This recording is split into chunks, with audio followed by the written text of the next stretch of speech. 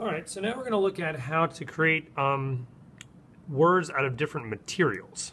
Okay, so for instance, if I had the word fire, and I'd change that into block letters by tracing around, the style could be that we're going to actually add something to it. So for instance, fire is just a number of triangles that then get curvy.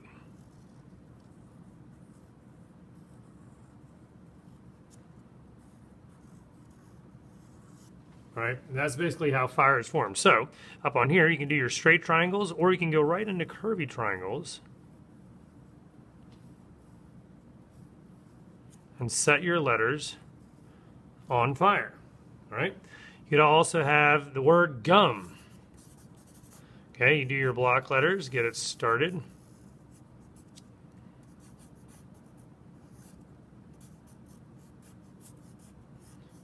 And gum is really bubbly, so you might want to make a circle around each one to make them into bubble letters. That doesn't all have to stick together, but you certainly could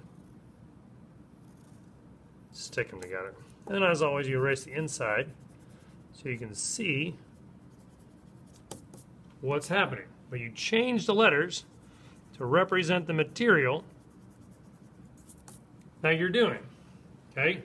Ice, if you're thinking about ice cubes, maybe the edges are round. Okay? Like ice cubes. You could even like do a little shiny spots on the ice to make it look a little bit colder. Okay? You could also do snowflakes or something, or crystals that make it look a little bit more like ice. All right? Or you could have something like the word crack. And your word could actually have cracks in it. All right?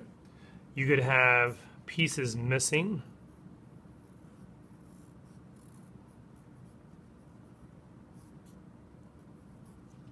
Okay, but again, you can make your letters represent the idea that you're trying to get across.